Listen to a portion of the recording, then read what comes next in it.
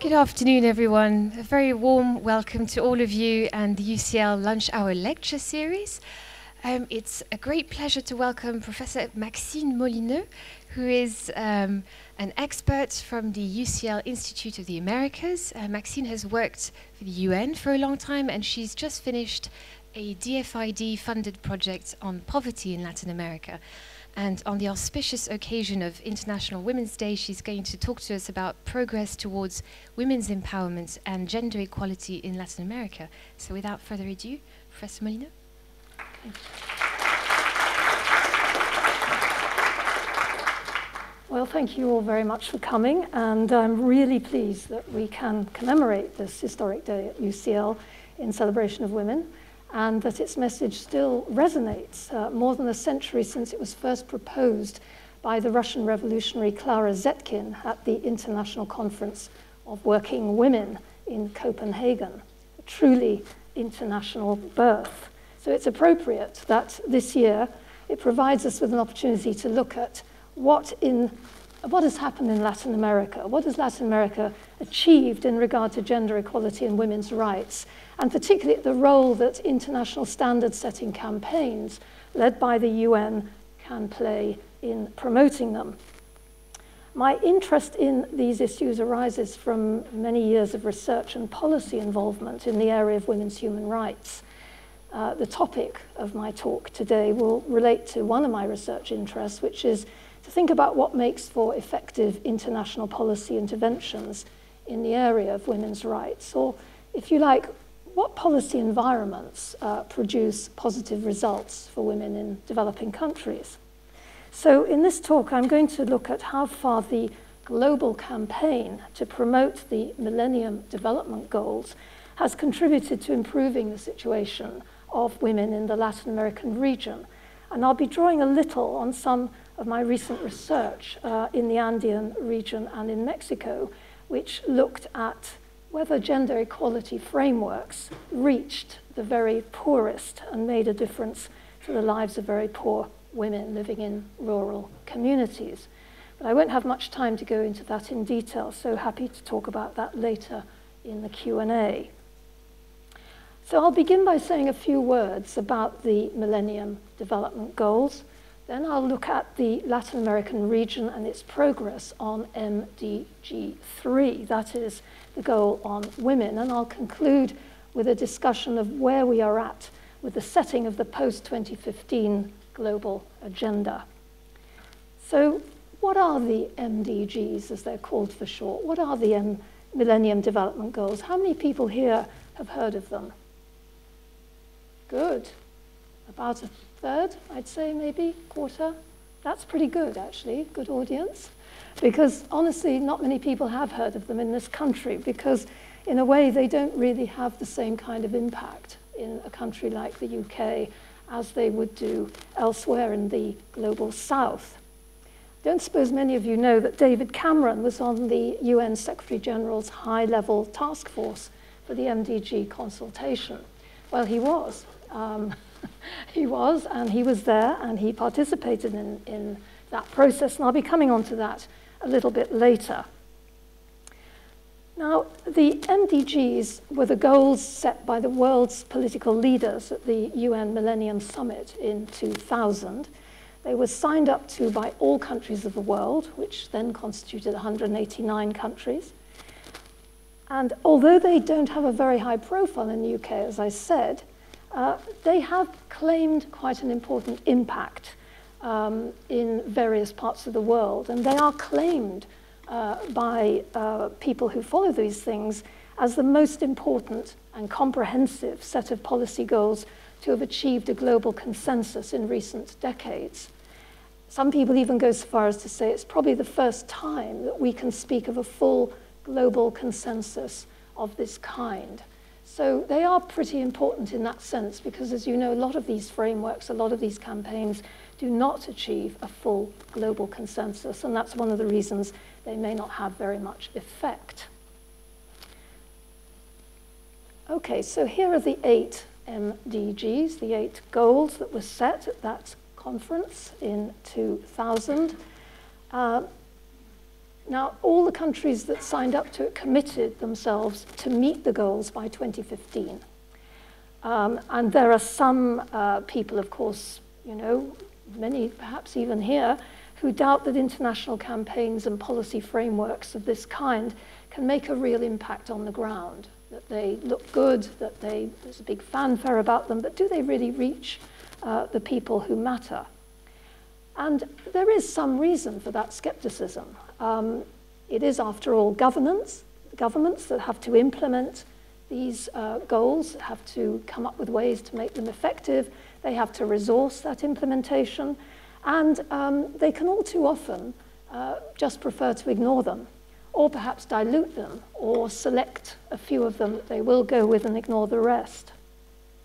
The MDG campaign does, however, claim some significant advances. And perhaps it's worth just having a look at a couple of these. And of course, with a year to run, there's still a year to go before the target date of 2015, these successes are already claimed globally. And among them, the main ones are that since 2000 there has occurred the fastest reduction in poverty in history, with 500 million fewer people living below an international poverty line of $1.25 a day. It's very little though, isn't it? We have to ask the question, what does it mean? But it's certainly something. Child death rates have fallen by at least 30% globally, with 3 million children or so lives being saved each year compared to 2000. And as you will all know, if you follow this campaign in Africa, the deaths from malaria have fallen significantly by a quarter, particularly in Africa, and partly as a result of the famous nets that were brought in to protect people from the mosquito, the Anopheles mosquito.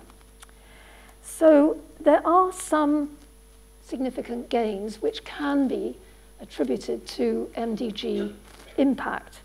And these are measurable gains. Of course, there's lots of things we don't really know when we try to measure success. We don't know how it changes people's attitudes. We don't know why some of the achievements were made. There's all sorts of factors that go in to explaining these things. But it does certainly look as if there has been some impact.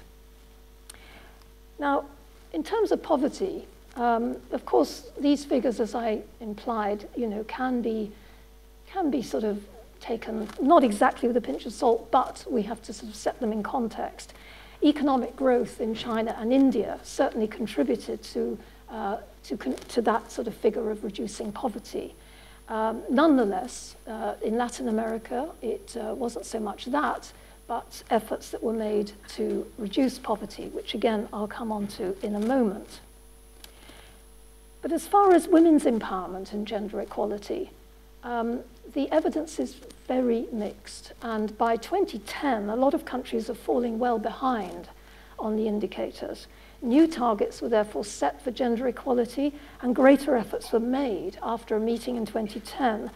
And some 4 years later, one can say that there has been a bit more progress, so that it's, again, possible to say that at least in some countries, the MDGs have been quite important in highlighting women's rights and equality, which is an area of policy that has all too often been neglected or only very partially addressed. So why is it that international frameworks and campaigns might be effective? Well, first of all, there is the fact that they help to set policy priorities within a given time frame so that they are a stimulus to government action. Secondly, there's a funding question. Overseas aid or development money from the World Bank and the UN and from governments is channeled directly into meeting these goals. And there has been quite a lot of buy-in, if you like, to meeting these goals, so money has followed that buy-in. Thirdly, governments have a political incentive to meet them, as they can claim success to their electorates if they make progress in achieving the goals.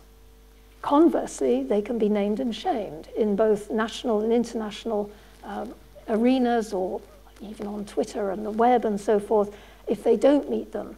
And that can occur both at national level and international level. But certainly, naming and shaming is certainly part of the game, and governments that do fail to meet the goals, fall far behind them, will be duly brought up before the global tribunal, so to speak, of civil society.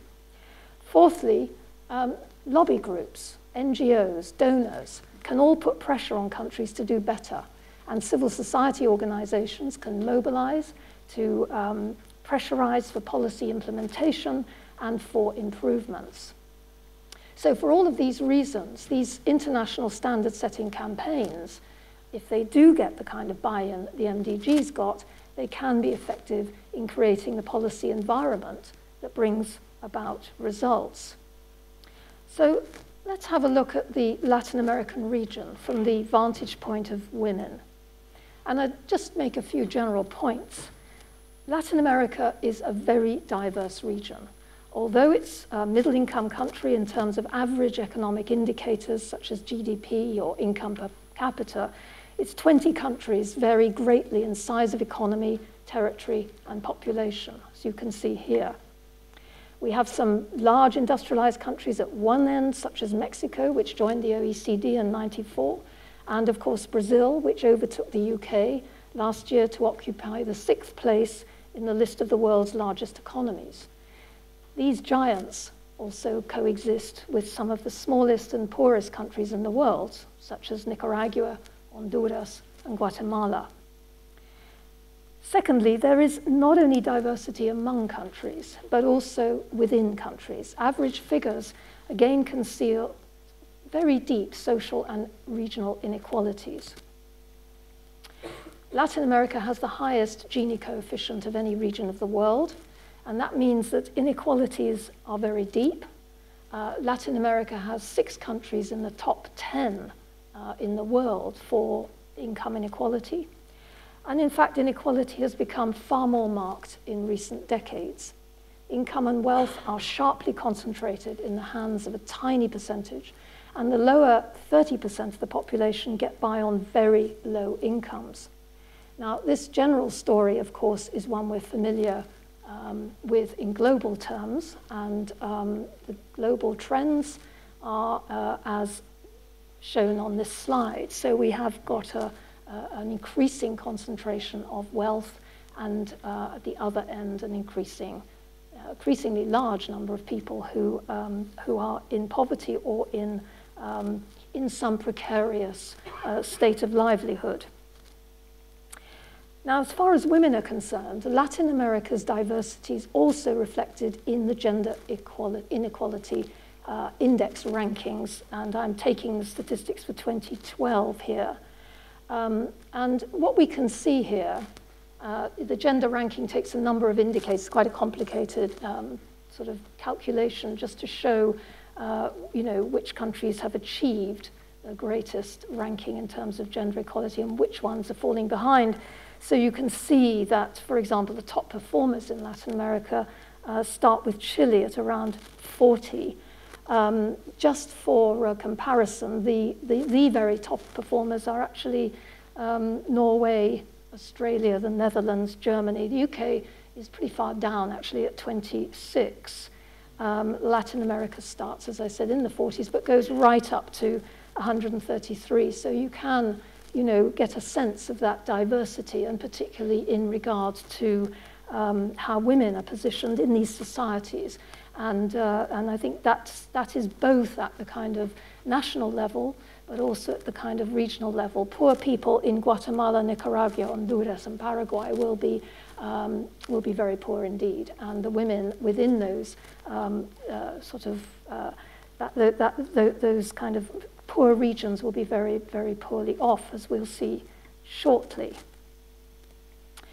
So despite this variation on average indicators for gender inequality, Latin America is placed towards the upper middle rankings in regional comparisons of gender inequality. So it's obviously going to be above Africa, it's above the Middle East, and it's above Asia. But of course, as you'd expect, it's below Europe and the US. And Latin America is the region in the south that has, in fact, made the most progress in terms of women's rights in the last few decades. There are several reasons for this. The obvious one would seem to be economic. Latin America is, on average, richer than some regions, parts of Africa, Asia, and so forth. And this should give governments more resources, in theory, to spend on policies that favor social advance, including women's rights. But this doesn't necessarily happen. GDP alone doesn't explain progress on gender issues. You only have to think of the Gulf countries of the Middle East, which are far richer than Latin America, but fare far less well in terms of gender indicators. And likewise, there are some countries that are much poorer, but they can do rather better. Secondly, very important for women is the birth rate. And it's a fairly reliable indicator of the potential for women to improve their situation, in particular, the fertility level of a particular country. And we see, for example, that in Latin America, the total fertility rate has fallen quite dramatically. And you can just about see, I hope, the red line, which shows Brazil at below replacement level, and the average for Latin America at 2.27. So that's a very important historic shift, and that Latin America is in a demographic transition. It's expected that this will continue over the next 20 years or so, but it obviously has major implications for women. But it's interesting that it probably reflects the fact that more women are working and more women are educated rather than reliable access to fertility control because of the restrictions that women face in Latin America in getting access to fertility control in some contexts. Thirdly, political factors are also critically important, even decisive. These include the political will of governments, whether the policy environment favors rights agendas, and especially women's rights, and whether the country is democratic, whether it has an active civil society and social movements that press for rights and reforms. And since the end of the period of military dictatorship, 30 or so years ago, Latin America has been ruled by democratic governments, which in their majority have been left of center and committed to human rights. This is sometimes called the pink tide, the sort of wave of left-wing governments that came in. And you may see some recognizable faces there, the now deceased Hugo Chavez on the right, and Evo Morales to the second left, and so on. And it's important to point out, and referring back to Clara Zetkin's, as it were, suggestion all those years ago, parties of the left have historically been more supportive of women's rights than those of the right, which have tended to align with the conservative churches on key issues affecting policies on women. The fourth factor would be that Latin America has had a long-standing, let's say, long period of engagement with feminist movements and women's movements. And in recent times, women's movements and feminist movements were active in the opposition to military dictatorships that grew in strength throughout the years of democratic consolidation, that women's movements started in opposition and gradually they became consolidated. During the period of democracy, many of them got into positions of power and were able to effect policy changes. And from the mid-1980s, Latin American women were also active in a global women's movement that was growing up around a number of UN agenda-setting conferences that took place, whether in Vienna, Copenhagen, or Beijing. And as a consequence, Latin American feminists who were participating in that brought back demands from that process and were able to press governments to incorporate, if you like, domesticate some of these frameworks in the new constitutions that the new left governments were bringing into force. So there were quite a lot of things that went on prior to the advent of the MDGs that actually prepared the way, so to speak, for us to see that things in Latin America were already somewhat different by the time the Millennium Development Goals were in place. So just to sum up on that point, Latin America from the mid-80s benefited from pretty favorable political conditions and from sympathetic democratic governments which adopted international women's rights frameworks and created the context in which implementation of those frameworks could begin to be part of the political agenda. The political context I've just described also favored the MDG campaigns. When it started in 2000, Latin America was undergoing a regional policy shift away from the market-oriented Washington consensus policies that had been in place for 20 or so years. Left governments made real efforts to tackle some long-standing social deficits and started to spend more money on social policies and poverty relief. So there was a convergence, if you like, between the Millennium Development Goals and what these governments wanted to do. Let's move on now to have a look at how Latin America's fared in meeting MDG 3, that is the goal to promote gender equality and empower women. Millennium Development Goals have goals and targets and indicators, and these are all very important. The goal is a general goal. The question is, how is it measured and what is taken as progress? So in this case, the target was to eradicate the gender gap in education. That was the first target. And the idea there was that it was a rather narrow goal, rather narrow target to aim for. And so there was a great deal of intense debate about trying to extend these targets to include a broader field, because just focusing on one was simply not going to do enough. So a lot of lobbies in Latin America and elsewhere, dissatisfied with this focus on just the one target and the indicators, and eventually more indicators were added, with 2 on education, as here, 1 on employment and 1 on political representation. So the Latin American region has done quite well with respect to meeting these 4 targets. And certainly by the time we get to 2015, they can claim even more success. These are, of course, very basic goals when it comes to women's empowerment, but nonetheless, they're quite important ones. Just to run through them quickly, education. On education, it's, of course, everywhere seen as a magic bullet. And in terms to achieve progress for particular groups, and of course for women too, and it helps women to take charge of their lives, improve their life chances, and so forth. But in Latin America, there were considerable efforts to improve girls' access to education. Certain incentives were provided, and so forth. And there has been significant progress in girls' enrollment in Latin America. So most countries have actually, on average figures, reversed the gender gap in education.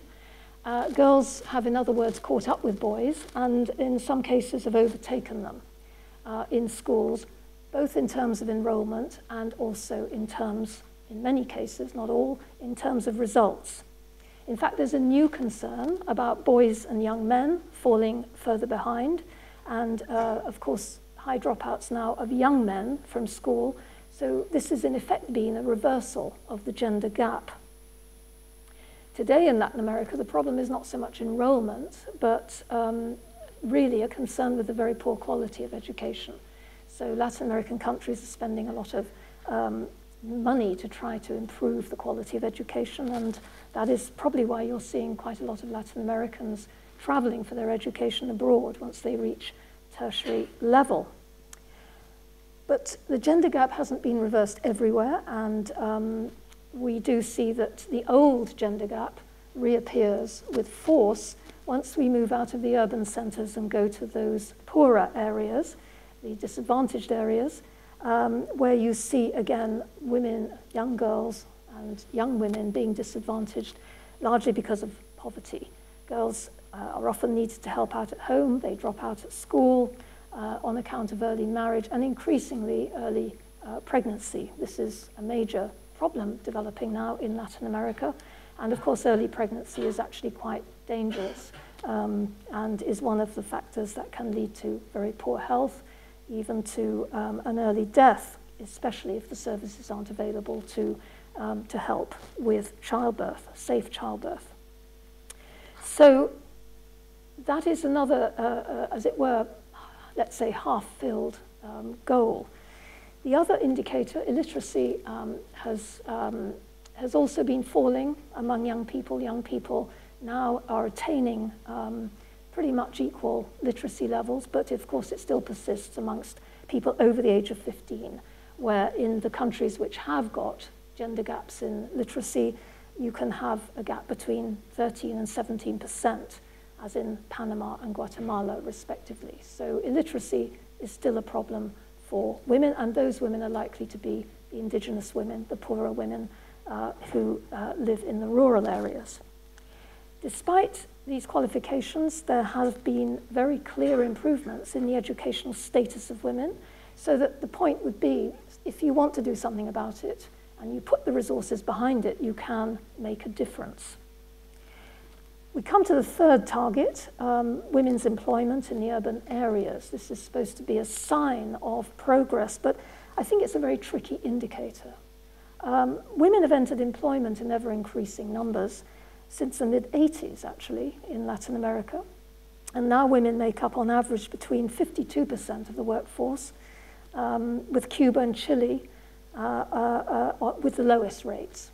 So you have the average of 52%, and you have very low rates in countries like Cuba, surprisingly, because Cuba used to have much higher rates.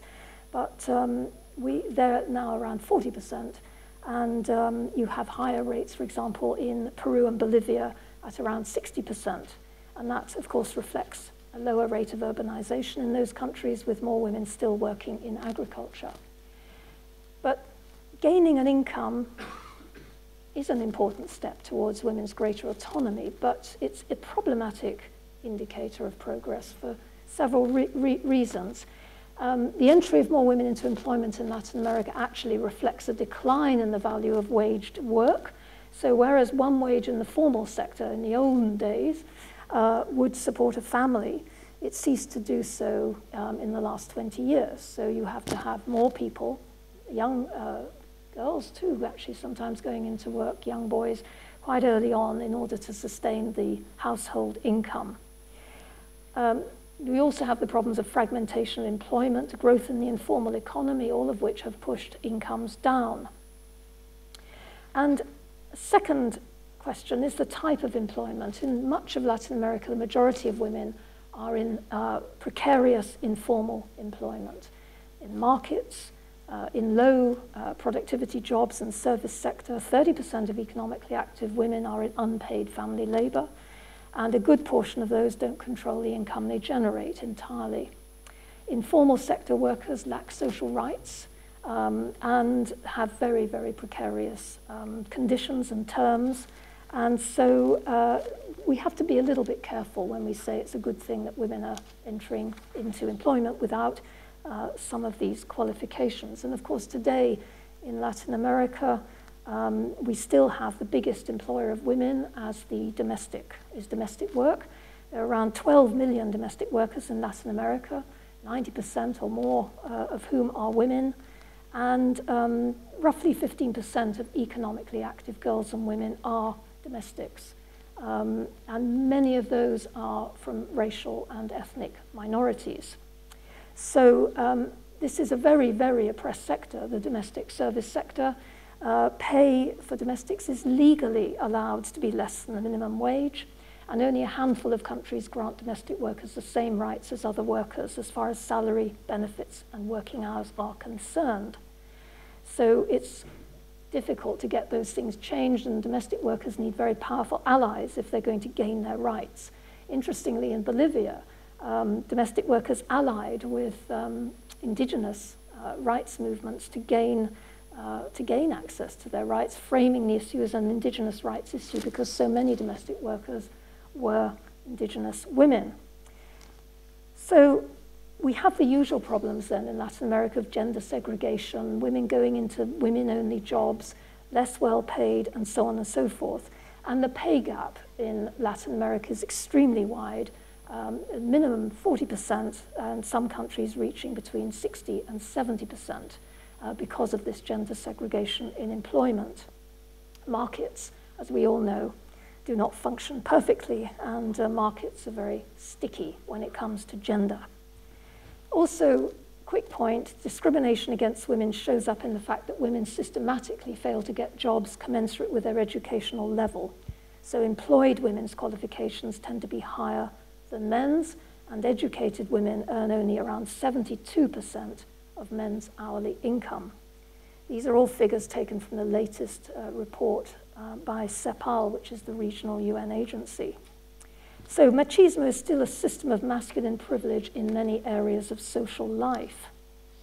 And of course, as everywhere else, the invisible constraints of care. The work of the care economy is also something that is borne largely by women. And all the statistics show there's been very little alteration of the division of labor for care and domestic work in the home.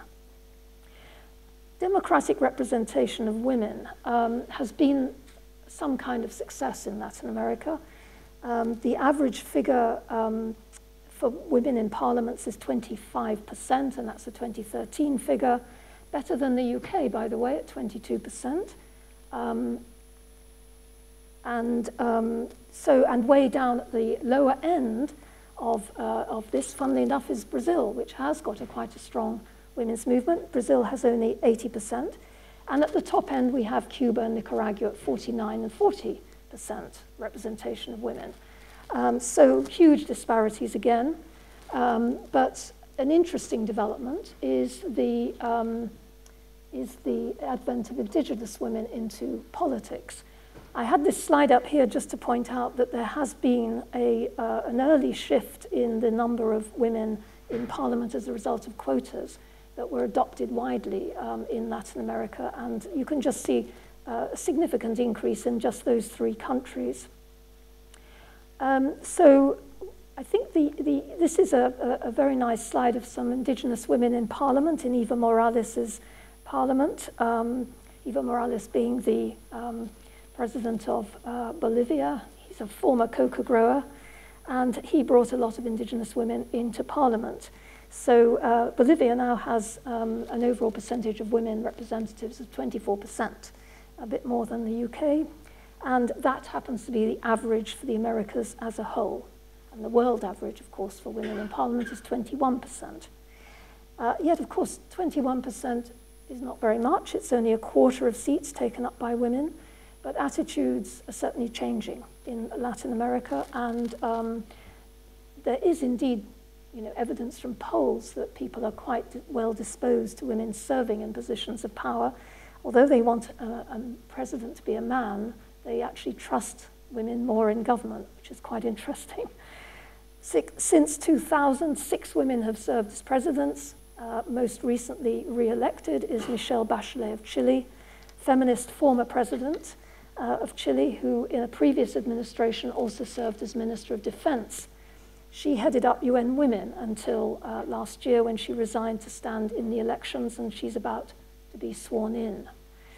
Now, apart from, I think I'm going to have to sort of wrap up pretty quickly here, but I just want to point out 2 very quick things.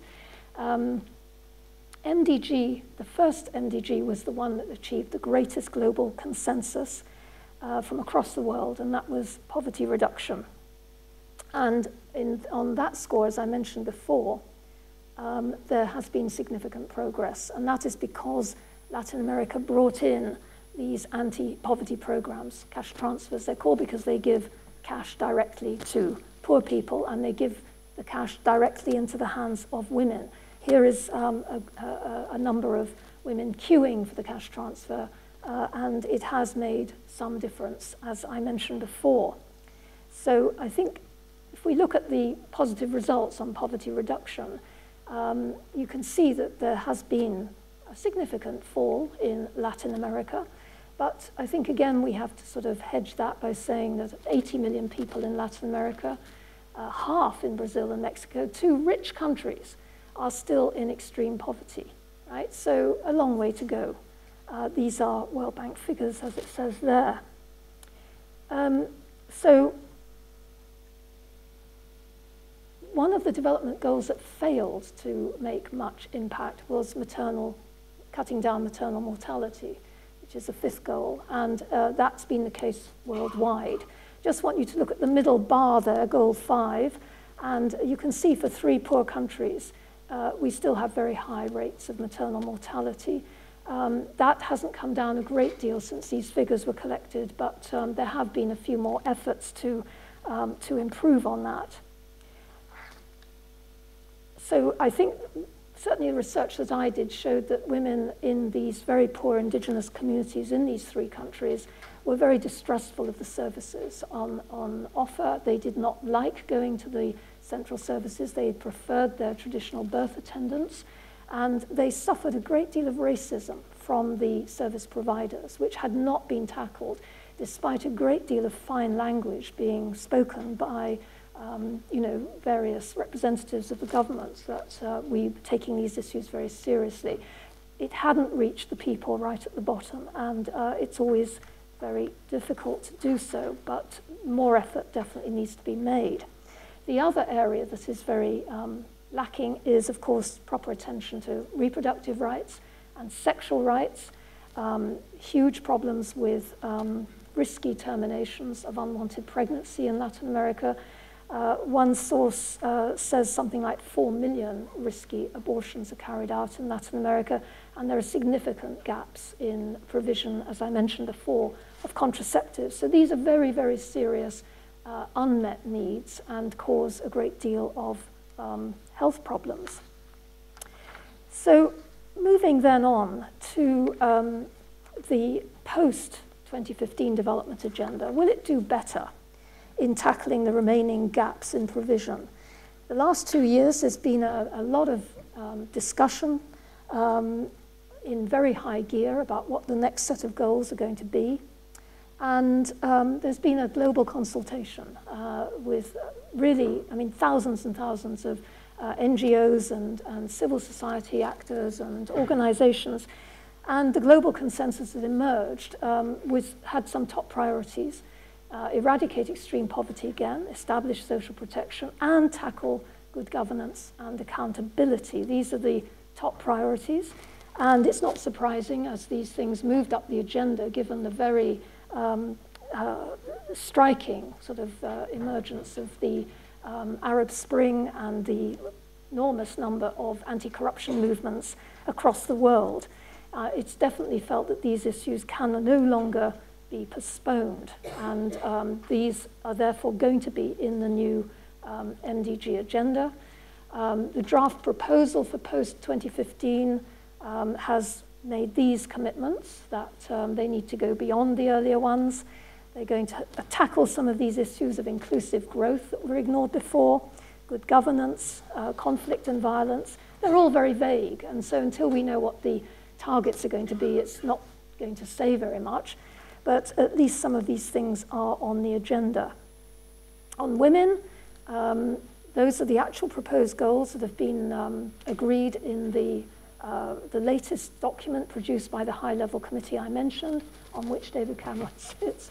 And these are the goals that will now replace the old MDG goals or carry them on, as in the case of poverty. And you can see that the second one is about women, again, empower girls.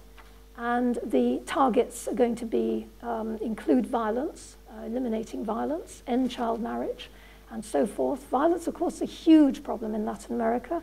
Latin America accounts for 30% of all homicides. In Mexico alone, more than 60,000 deaths to do with narco-violence, and the very ugly phenomenon of the femicides, which have been attacks, brutal attacks on women, murders of fairly large numbers of women in countries like Mexico and Guatemala.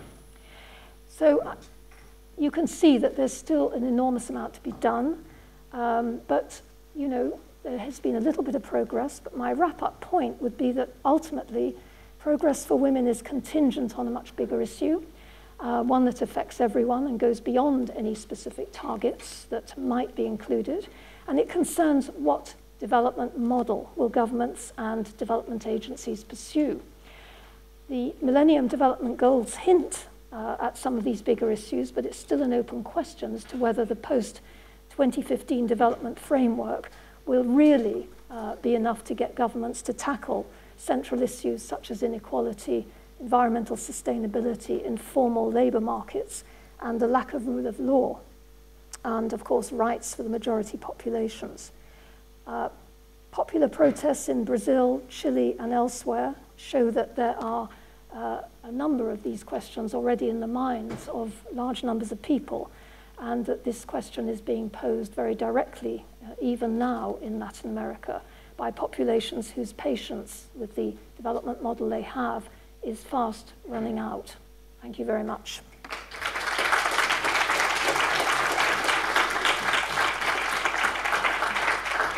Thank you very much. I'm afraid we have to make room for our students, so there's no time for question today. But I hope this enticed you to learn more about Latin America and perhaps contact Professor Maxine Molyneux if you have any pointed questions for her. Thank you all for being here. Sorry.